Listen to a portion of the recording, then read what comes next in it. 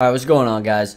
So, week one of the beta ended last Sunday. It is currently Wednesday. Today, as I'm making this, we're only a couple days out from week two of the beta. Correct me if I'm wrong, but I believe it starts tomorrow because last time it started on Thursday, so I think they're just going to go ahead and start it back up this Thursday.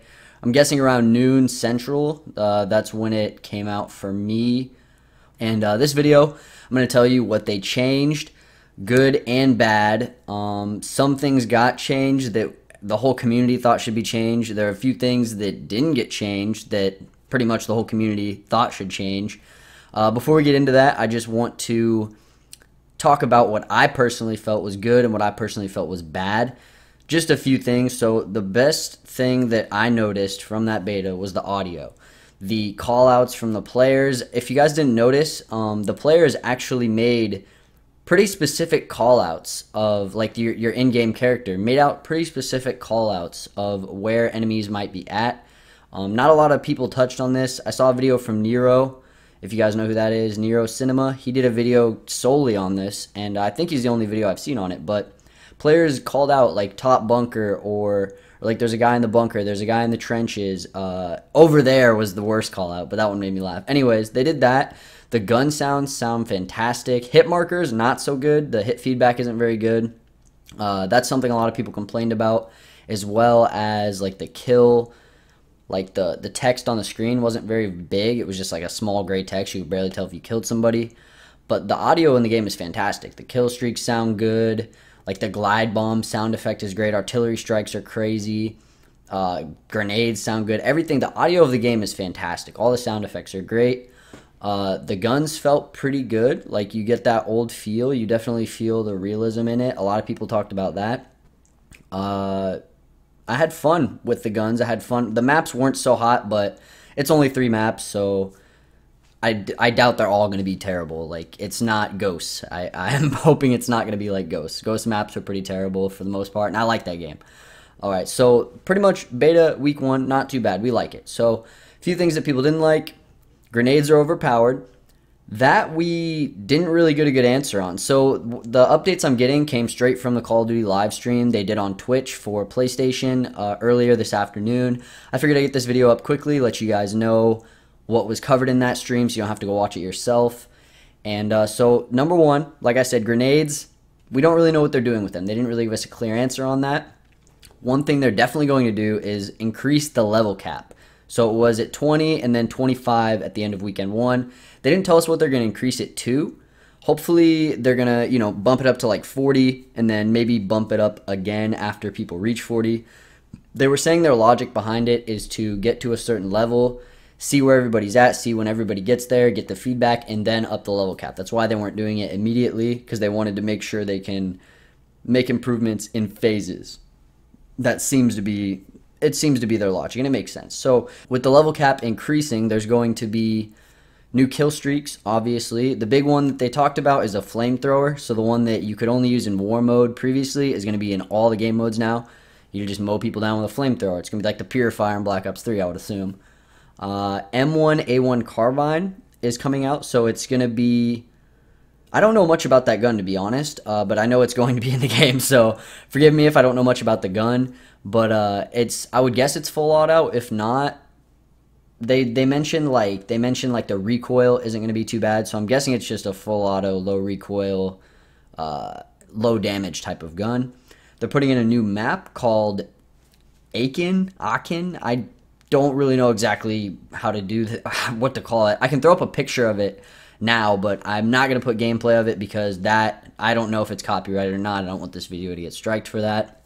So, yeah, new map. That should be cool. Those 3 maps we played weren't so good.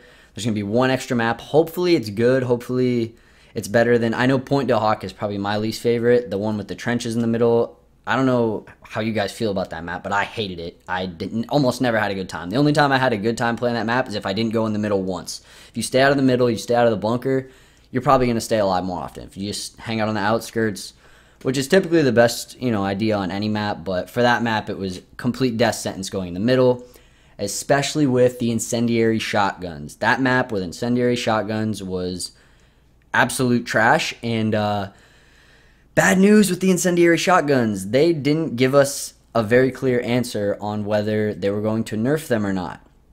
The interviewer on the live stream asked about it. He said, so incendiary shotguns, what are you going to do about those? Incendiary shells, I should say. They didn't say anything. They're not going to do anything. They said the only phrase that they gave us was moving off the default shell. So what I gather from that is incendiary shotgun shells aren't going to be the default shell if you have that trait enabled, which doesn't sound like it does much because all you have to do is hit the D-pad and bam, that's your default shell. So the only thing that's going to stop is noobs who have it already. I never even used it, so I don't know if it's by default or not, but it must be. At the alpha version, which people played at E3, a bunch of bigger YouTubers talked about it. The incendiary shotgun shells had to be loaded individually each time you'd fire one, which slowed down the use of them, made it a little bit more of time-consuming thing to use them, and they weren't used quite as much in that version of the shotgun shell. So I think they should at least revert back to that for the final release, if not just completely change the layout and use of those incendiary shells, because they ruin lobbies. If any more than one person is using them, you should just back out. If one person's using them on the right map and the person's good, you should probably just back out. It's not going to be quite as bad as like a brekkie spam or anything from Black Ops 3, but it's enough to kind of ruin your experience and definitely turn you off from playing in a lobby with those shotguns. And if enough people use them, they think it's funny, it's going to ruin the game. So they should really, really, really focus on that. And along the lines of game breaking, for players that like to go out and get a lot of kills, earn their kill streaks, maybe not play the objective 100%, domination being 50 points per kill completely ruined a lot of people's vibe, and not just like pub stompers and people that like to get a lot of kills like myself. This was for everybody. Almost like that was probably the #1 complaint I saw in the community, aside from the incendiary shotguns. That was probably #1, but #2 was 50 points per kill in domination. The only way you're going to get points in Dom, the way it was during week 1, is if you're standing around a flag trying to capture and get capture kills and defend kills. So if you go anywhere outside of the zone for defending or attacking kills, you're getting nothing. So they've actually listened to us on that. They're going to up the kills and domination to 100 points. And with the level cap increasing for this next weekend of the beta, I'm interested to see what type of streaks we get, because there's going to be a lot of spam of streaks, and that's what the developers say they're worried about. You know, they want people to focus on the objective and not be spamming for streaks, you know, spamming their streaks and playing for kills. That's domination, though. Domination is always going to be that. Like, there's going to be some people focused on spawns and, you know, just pub stomping, and then there's other people that are going to play the objective. That's the way Dom's been forever.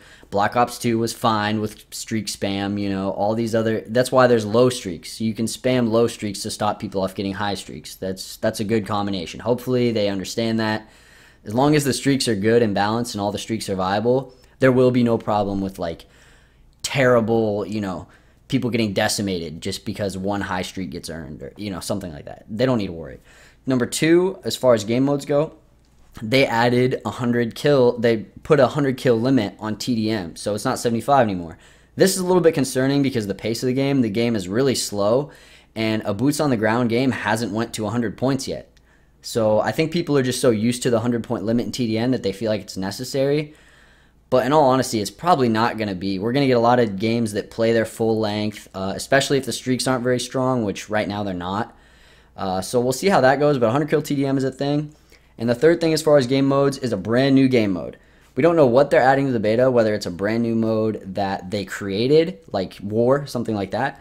Well, not brand new, because World at War had it, but a new game mode to like our current people. If it's a new game mode, or they're just bringing back a mode that we haven't seen yet. Search and Destroy is not going to be in the beta at all, unfortunately, so that is not the new mode that they're bringing in. Search and Destroy isn't going to be out till the final launch. They did confirm that. So that's pretty much all the things that they're going to be adding.